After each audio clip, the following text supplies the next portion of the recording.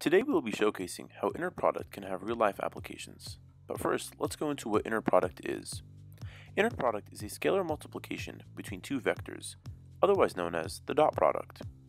Here, we have two vectors on a graph, and we will prove that they are orthogonal or perpendicular through inner product. But first, let's look at some of these theorems. First, the distributive theorem states that vectors behave in a manner similar to scalar numbers when added or multiplied. In this case, we have vectors u, v, and w, and we have the scalar a, which can be considered as any real number. Next, we have a law of symmetry, which states that order of operations in taking the inner product will not matter. And lastly, we have another way of showing the inner product. This will be used later in the discussion to find the angle between two vectors.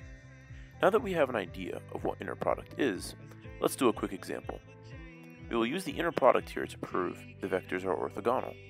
Since the answer results in the inner product being 0, the vectors are what we call orthogonal or perpendicular. Today we will explore several applications of inner product in areas of media and entertainment, and how these forms of entertainment make recommendations to users. The first we will look at is Netflix, with Nathan's account. As you can see, Netflix keeps the shows and movies Nathan has been watching, but also starts to suggest new content based off what he watches. This is where inner product comes in. We are going to look at Because You Watched American Horror Story to start off the discussion. You may be wondering why Lady Gaga's documentary is the first suggestion when it's not even a horror genre. Let's go to Google. As you can see, Lady Gaga is a cast member of American Horror Story starring in 2 seasons. That's where the connection comes in. Now, look at this. The 3rd season of American Horror Story focuses on witchcraft, and the effects and the events of Salem are a major plot point in the series.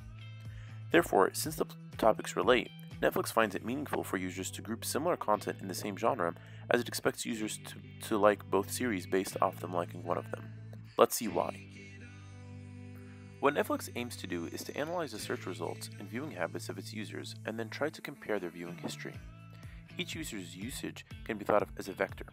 When the angle between these two vectors is small, Netflix is able to accurately recommend a movie or show from one vector, say from Omar's vector containing all his watch history, to Nathan, with the expectation that Nathan will enjoy the movie or show as well.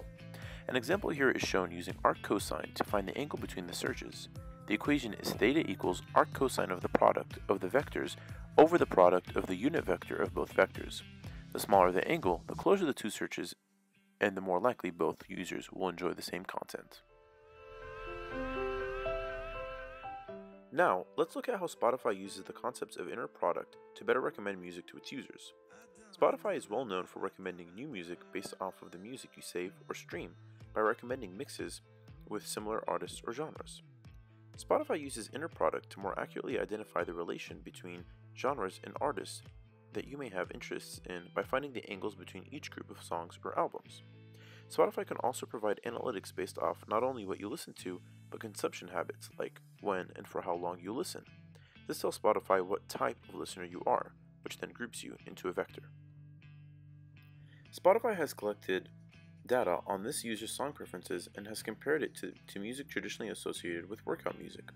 Spotify then claims that since this user's song choices lie within a vector similar to workout routine music, it has claimed the user is a fitness enthusiast. This means the angle between this group of songs and that of regular workout music is very small, making the prediction very accurate. We are going to confirm this recommendation by going to a playlist of Nathan's called Edgy Workout Phase. You can see in the recommendation section, it suggests to add songs that Spotify thinks fits into the style of the playlist. Similar artists appear, and there is an overall trend of early to mid 2000s rock and heavy metal music. This again shows the type of user Nathan is. Search engines, applications, and streaming services use inner product to better recommend or tailor the content to a specific user.